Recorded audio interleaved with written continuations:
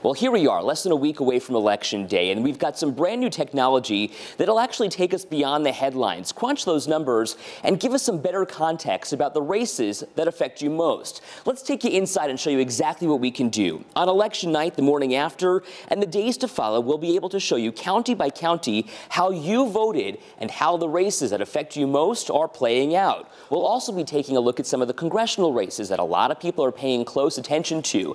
So much of that revolves around the 23rd Congressional District between Tom Reed and Tracy Mitrano, affects people from Jamestown all the way to Ithaca, the 26th Congressional District between Ricky Donovan and Brian Higgins, and then that 27th Congressional race between Chris Jacobs and Nate McMurray. Again, this is their rematch between the two of them.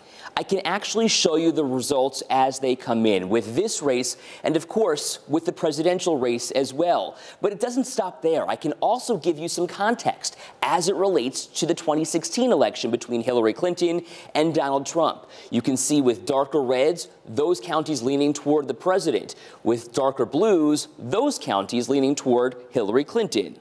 We can also do some forecasting with you, showing you the probabilities, the possibilities, and the projections when it comes to the Electoral College, because we know so much of the popular vote is one thing, but the Electoral College is a completely different story. Say, for instance, President Trump takes Florida, while Joe Biden takes New York State.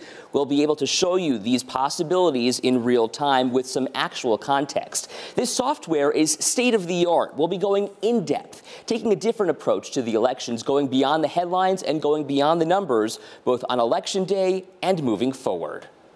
And we know that there is going to be a lot of questioning going on in the days after Election Day. You can also find the latest local and national results in the palm of your hand on Election Day as soon as we get results with our WKBW app and on WKBW.com. Just look for the Vote 2020 section on our website.